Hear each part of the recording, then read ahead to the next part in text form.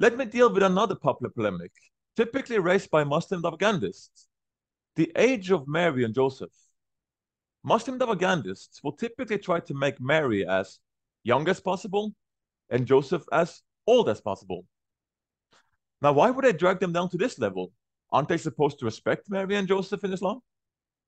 Well, yes, they are. But in order to try and make their own prophet look better, this is what they will do. Because according to Muslims' most early and trusted sources, their prophet Muhammad, in his mid-50s, married his child bride Aisha at the age of 6, and he climbed on top of her and consummated the marriage with her when she was only 9 years old. Yeah, I know. I know what Muslim dawahgandists will typically say in defense of their prophets. They will say something like, well, this was normal in the 7th century Arabia. It was normal to marry young girls and climb on top of them and consummate the marriage with them and stuff when they were only 9 years old. This was normal. Yeah, I would argue against that, but I would rather just grant the argument.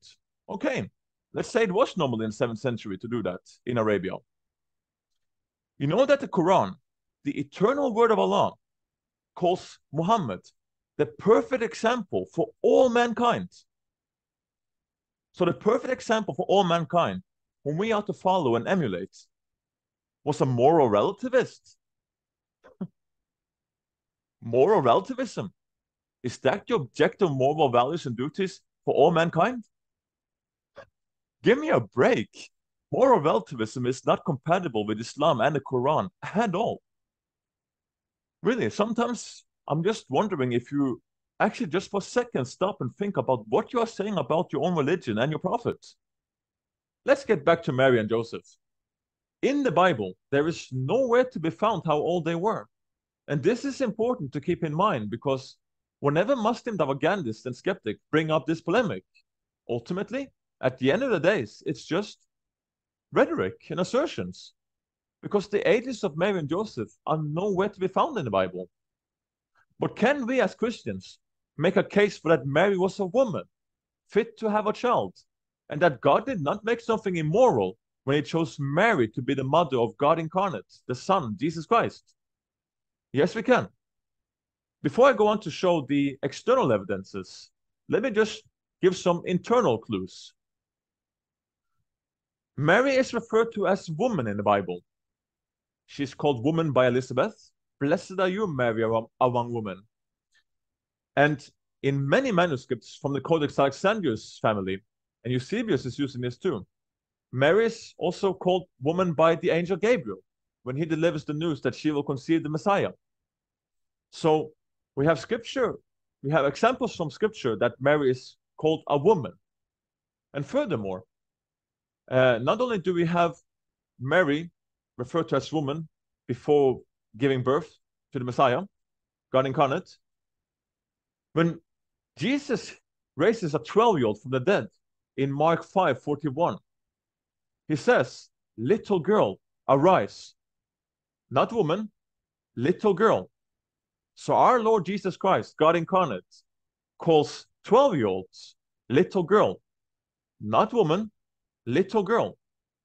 But elsewhere in Scripture, when he talks to the opposite sex, he always says, woman. Woman, your faith has healed you. Woman, my time is not yet.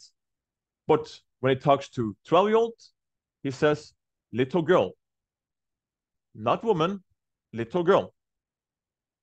But there are also other examples that the Bible sets a standard that for sure we can know that 12-year-olds are children. Because there's also a story in the Bible when Mary, Joseph, and Jesus travels to celebrate Passover in Jerusalem. And after the celebration, Mary and Joseph travels home with the rest of their family and relatives. And then they discover that Jesus is not with their family and relatives, that he's not with them. And what is their reaction? No, he's an adult. So let's just travel home to Nazareth and he'll come around a couple of days. Let's just go home. No, they freak out and they rush back to Jerusalem and look for him. And eventually they find him teaching in the temple.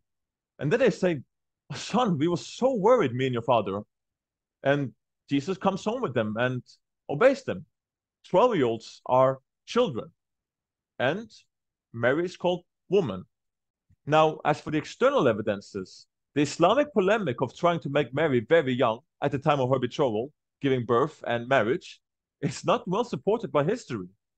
Because the age of Mary that Muslim dawahgandists will typically assert was simply not the norm at the time in the 1st century, both for Jews and Romans. I would highly recommend watching this debate between top Muslim apologist DanielApologetics and top Christian apologist Michael Jones from Inspiring Philosophy. Because in this debate, Michael presents a bunch of scholarly journals and books that argues and shows evidences for this. And he also made a review of Daniel's review a couple of weeks later. And in this video, he gives even more evidences.